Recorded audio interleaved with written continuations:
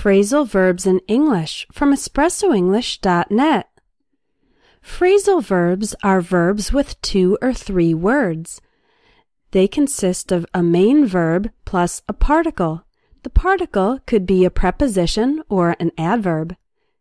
Here are some examples of phrasal verbs. I wake up at 7:30 every day. Please turn off the TV. My brother and I don't get along. We fight all the time.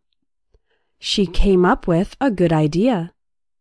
Wake up, turn off, get along, and come up with are all examples of phrasal verbs. We use them a lot in spoken English.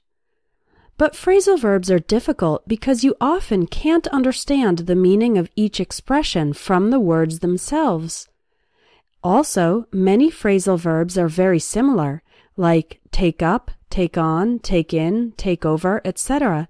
And a number of phrasal verbs have multiple meanings.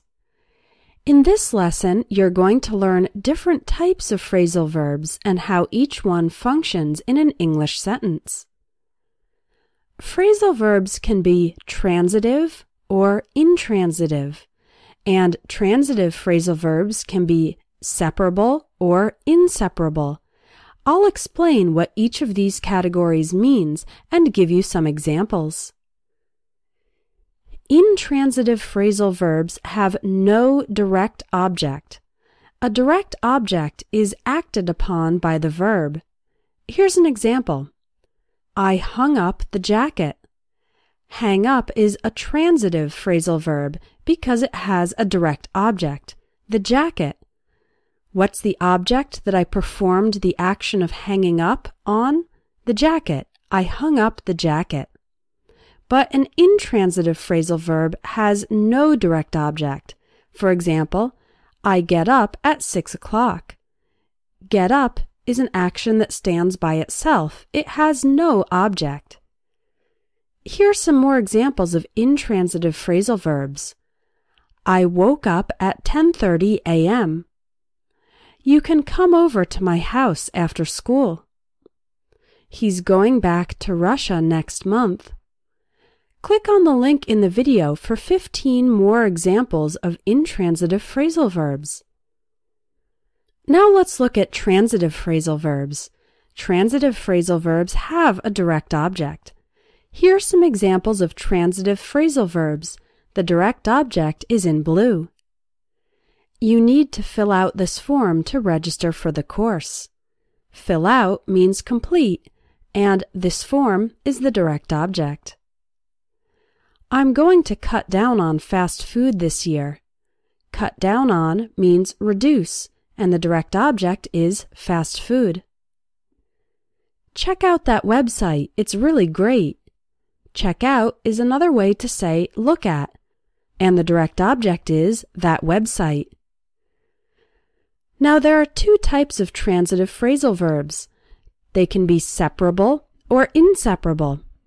Separable means you can separate the 2 words of the phrasal verb and put the direct object in the middle. And for inseparable phrasal verbs, you can't do this. Here are some examples. Turn off is a separable phrasal verb. You could say, please turn off the TV, or please turn the TV off. Both ways are correct. But look after is an inseparable phrasal verb. You can say, I'll look after your dog while you're on vacation. But don't say, I'll look your dog after while you're on vacation. That's not correct. Look after is inseparable. We can't separate look and after. We can't put the direct object in the middle. There's an important detail about the word order for separable phrasal verbs. When the direct object is the specific name of a thing or person, it can be located either after the phrasal verb or in the middle. For example, I threw away the old pizza, and I threw the old pizza away. Both are correct. However, when the direct object is a pronoun like me, you, him, her, us, them, and it, then it must go in the middle. So you can say, I threw it away. But don't say, I threw away it. That's incorrect. Again, when we specifically say the object, we can put the object at the end of the phrasal verb or in the middle. I threw away the old pizza, or I threw the old pizza away. But when we use a pronoun, it, then the pronoun must go in the middle. I threw it away. Here's an example with the person. You can say, I picked up my son from school, or I picked my son up from school. Both are correct.